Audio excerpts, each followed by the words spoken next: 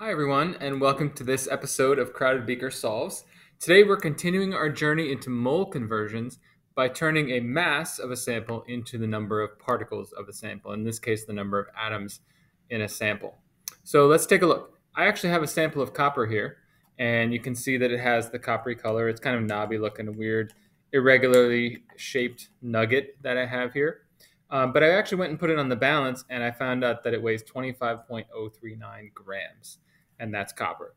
So what if I was interested in how many atoms of copper were actually in this thing? Luckily for us, we have a way to calculate that without much effort. And so what we're going to be doing is starting with the 25 grams that we have, 25.039 grams, and make sure to note that it's copper. And what we know as chemists is that we can take a mass like this, and we can't go directly into particles, but we have to figure out first how many moles of particles that we actually have. And so we're going to do it just like the way we did it in some of our other videos. And we're going to say, all right, 1 mole of copper is 65.453 grams of copper. That came from the periodic table. And if you have to look it up, that's fine. Nobody's judging. Go ahead and look it up. So you get your, dividing by this, you'll get the number of moles of copper that are in this actual sample. But I don't want to stop there. I want to know how many atoms are actually in there. And so I'm going to actually not stop here, but keep going. And if I know that I'm going to keep going, I can simply add another conversion factor. And because I'm at this point in moles, and I want to get rid of moles, I can put that on the bottom. 1 mole of copper. And we've also learned that 1 mole of anything is Avogadro's number, or 6.02 times 10 to the 23rd atoms of that thing. Now I punched it in my calculator, and my calculator gave me this number, 2.3, and then there's a whole bunch of digits. I don't want to put the whole number, bunch of digits. I started with 5, 5, and I only have 3 here, so I'm just going to keep 3.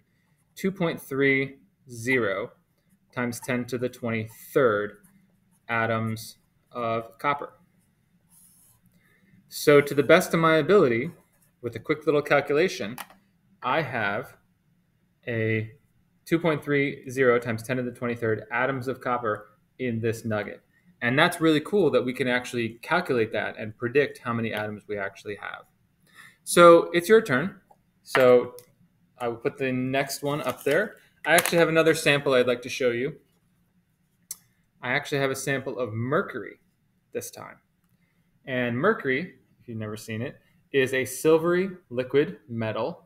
It's actually quite heavy, and so you can see it sloshing around in there. I'm going to use both hands so I don't drop it. And this sample contains just over 30 milliliters of mercury. And I put it on the balance, and it happens to weigh 439.2 grams. So it's your turn. Take a moment and see if you can calculate or predict how many atoms of mercury are in that sample. Feel free to pause the video.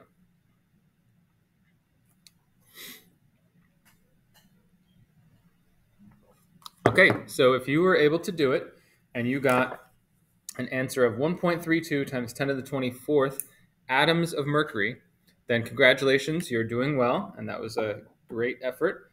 And so we have been able to predict, again, by taking the mass, divide by its molar mass, which in this case is 200.59, again, multiply by Avogadro's number, and we get 1.32 times 10 to the 24th atoms in this little jar. And yeah, that's pretty heavy, but really cool to look at.